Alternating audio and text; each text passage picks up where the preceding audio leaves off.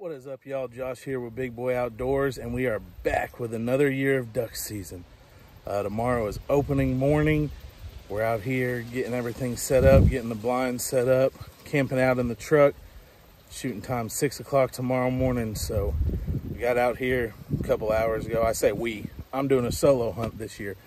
So I got out here a couple hours ago. My two first spots were already taken, so we're on a little wooded hole, a little pond here. Hopefully we can get some action in here. I'm the only hunter on it, a little ways away from the main lake. So let me show you guys what we're working with here. We got a small setup today. All right, so we got a couple decoys out already. This is the whole pond, y'all.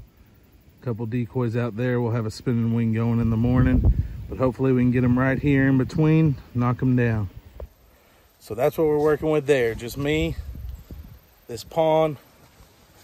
Sun will be coming up behind us in the morning, which will be good. So y'all stay tuned. I'll see y'all in the morning. Hopefully we can get some birds down. All right, y'all, we're making a pit stop here. We're headed into town. We got a few hours to kill before it gets dark. So I'm about to head to Walmart, get me the cheapest little ultralight pole I can, and we're gonna see if we got any fish in this little pond we're hunting. I didn't see any, but looked like a spot for some little largemouth bass. Just something fun to kill the time. So y'all stick with me. If we catch anything, I'll put it in here. If not, I'll see y'all in the morning.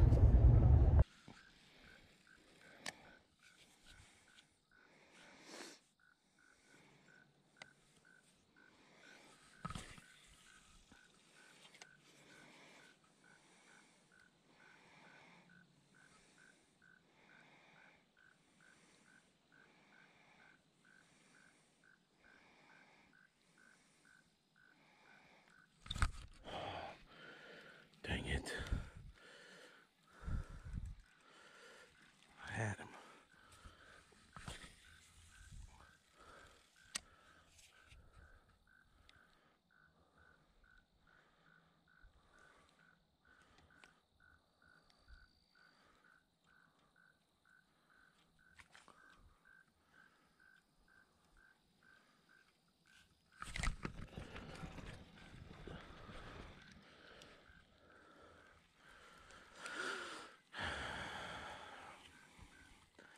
We're gonna get this fish.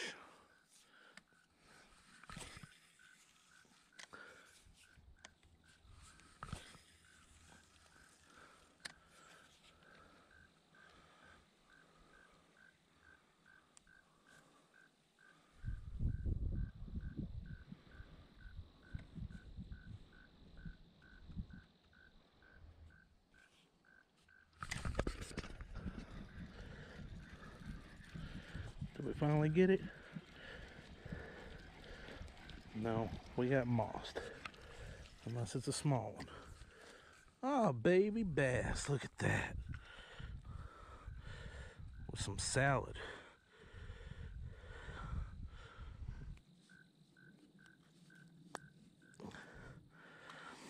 Look at that. About a 4 or 5 ouncer.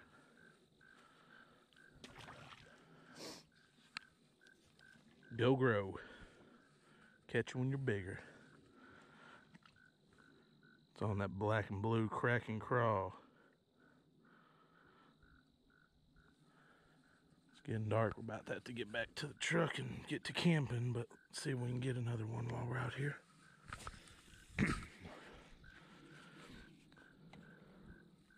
Well, good morning, y'all. I know that was not very adventurous.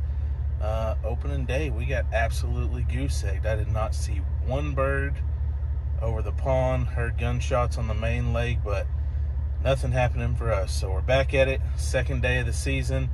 The reason I left that in there is because I want to try and show y'all every hunt that we go on this year. The good, the bad, the ugly. We don't always get birds. Rarely ever get skunked like I got Saturday, though. So it is Tuesday morning. New day. Things are not looking the greatest. We're sitting at 3 o'clock in the morning. It is already 69 degrees. Highs today are supposed to be mid-80s, almost no wind, and the wind we are getting is out of the south. But we'll be on a hunt today with my boy Alex. Hopefully we can get some down for y'all, but just stay tuned to find out. there's 5 or 6 about to fly over this dude's head. Oh no, they're flying to us. Let's just stay quiet and see what they do. Or not.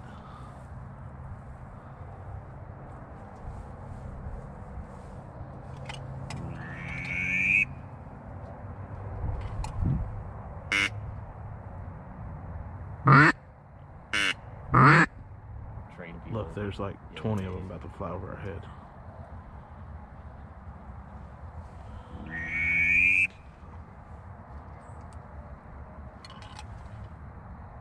Oh, they're turning. No, they're not. Think we could have hit them? No. Okay. I'm wondering if they don't want in this grass or what, because that's like the...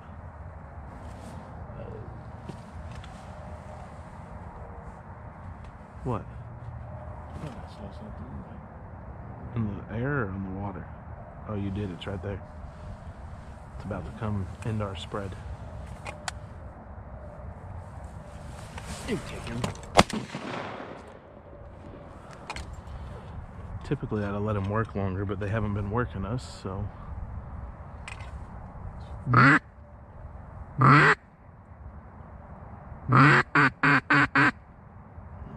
you go. Oh, no.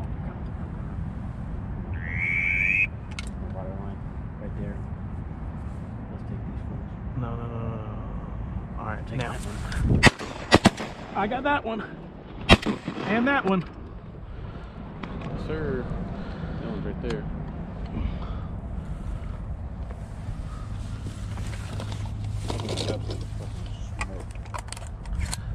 Yeah, that one I was perfect on, coming right over. Take that.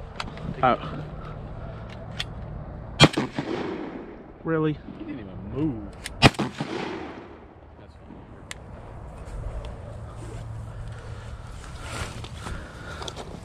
Wasting shells like they're cheap.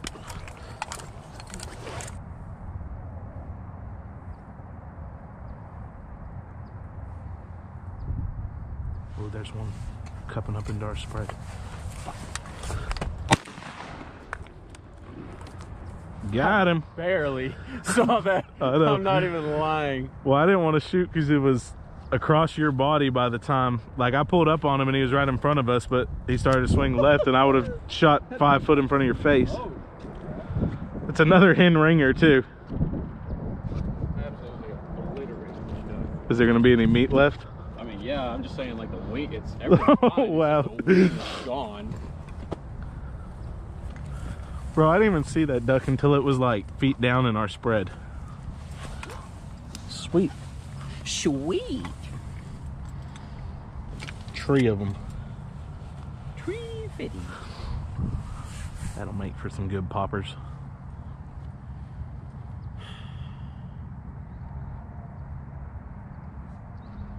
I'm glad you hit that thing. I'd have made fun of you forever. What do you mean? That thing, I literally pulled up and it's like right here in my face and I'm like, I know, hey, I was going to say you could have hit it with the barrel of your... Skunk's off for me now too. Get some ducks, boy. And you're like, she's right there. Where? Like right there.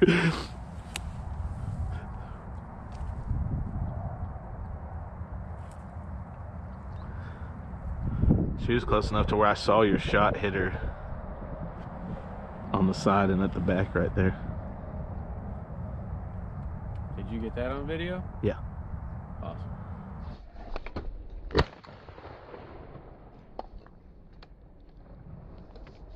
Joe, that went just about as expected. I knew we weren't going to see a lot of birds. It's 9:30 in the morning right now and it's almost 75 degrees, so we haven't had any kind of cold front come through really yet. Migration's not even close to Texas yet, but we got out. Me and my buddy had fun, good time. We did end up with three ringneck hens, so we were some Susie slayers today. But the good news is that gets us some meat. We can get in the kitchen, show y'all a new recipe that y'all haven't seen yet. We didn't get skunked. We got the season started off on an okay note, so hopefully it'll just get better from here. But I'm gonna get this drive home. I got about an hour and a half back home, and we will see y'all when we get in the kitchen. All right, welcome back to the kitchen, y'all. I hope y'all enjoyed that duck hunt. We did end up with the 3 birds, and if you're wondering why there's only 5 breasts here, because that last bird you shot, Alex absolutely smoked the left side of the breast off of that duck, so thank you for that, Alex. I know you're watching. But today we're going to be making some Texas-sized poppers. We're going to be doing them in the kitchen instead of on the grill like traditionally. It's dark outside and I really just didn't want to use the grill. But if y'all want to see how to grill some poppers, I do have a video I'll leave in the description. It's with Dove, but Dove, duck, all the same thing. So let's get into it. For the ingredients, we got your duck breast, bacon, some Anaheim peppers, cream cheese, shredded cheddar cheese, whatever seasoning you like. We're going to be using a cast iron skillet. Then they're going to go in the oven to finish up. That cast iron skillet's really just to get the bacon crispy how we like it. So like I said, whatever seasoning you want. Here I got Texas brisket. I pretty much use this on any red meat except steak. But you can go ahead and give it a good dusting there, just on the breast. We're going to go both sides.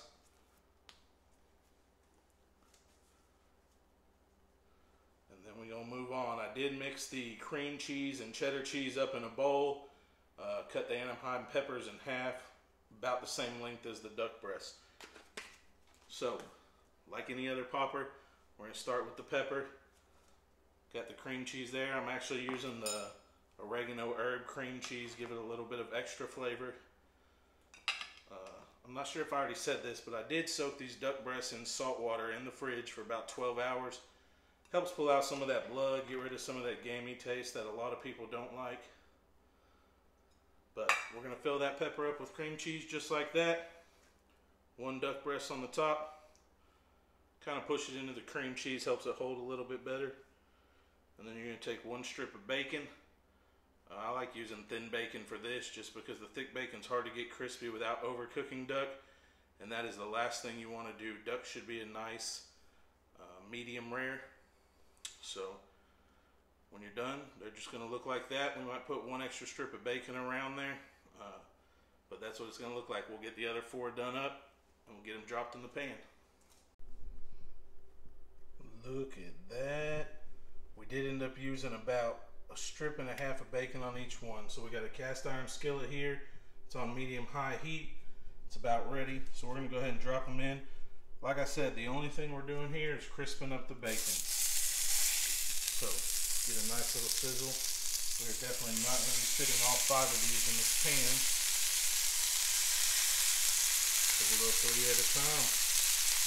Let that bacon get crisped up a little. Flip them. And then we'll put them in the oven.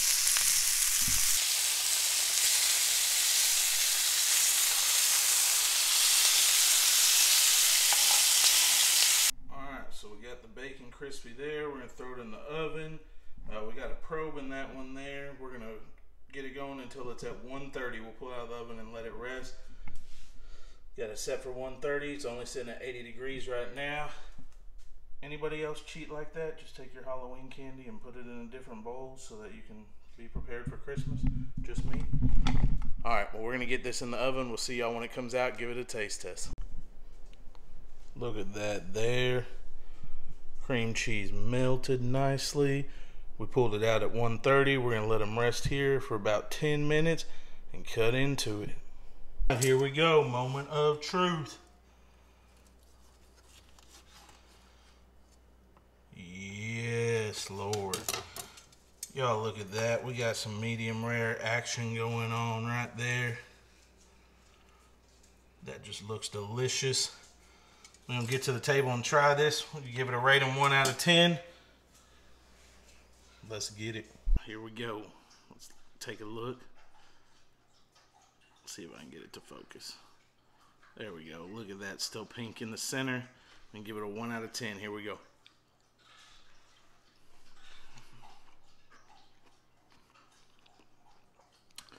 That's good right there. I will say duck steak is probably my favorite way to do it. If you haven't checked that video out, I'll leave it here at the end for you. You can check that out. We got videos coming all year. So, got the season started off good. Looking to get back to some more hunts. We got deer season, deer hunt coming up as well. So, if y'all like the video, go ahead, hit the like button. Subscribe to the channel. I appreciate y'all for watching. And we'll see you next time on Big Boy Outdoors.